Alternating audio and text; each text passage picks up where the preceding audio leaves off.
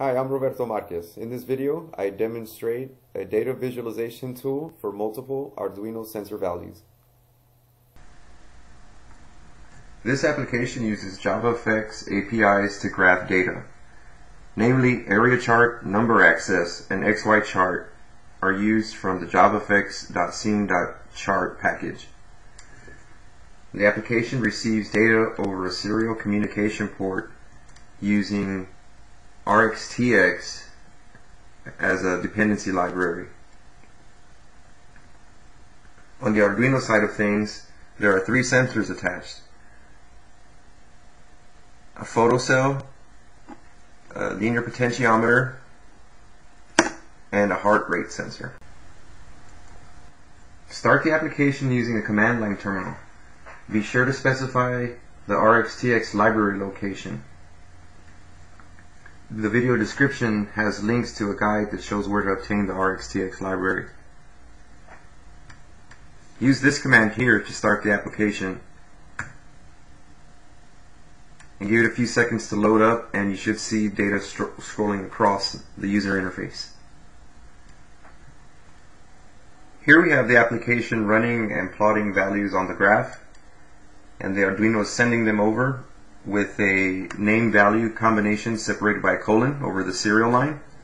And the first sensor I'll show changing is the heart rate, and you can see that it picked up on my pulse, and it's showing it on these green sections here, and it may need some time to calibrate, but oh, there it goes, and it's scaling the factor automatically.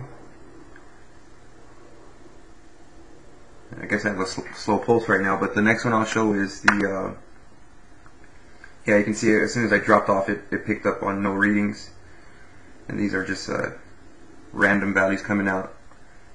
And so next is the linear pot, which is right over here, and this is denoted by LP, so it's the orange ones, and when I move this down or up, you'll see it reflect immediately in the graph.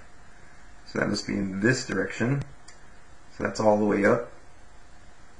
1024, and the minimum value should be 0 as I scale the slide pot over. And there it's reached 0. And I can move it back up, and it'll adjust in real time. And the same thing with the light sensor. You immediately get feedback when I cover it, and you can see this red denoted by light sensor, by the L, will jump back up immediately as soon as I uncover it. And so those are the three sensors. They're sent values to the JavaFX app and plotted in real time. So that's how you can use this application to visualize multiple data values. But it doesn't have to come from an Arduino. It can be any device that uses serial communication. Thanks for watching. Like and subscribe for more data visualization content.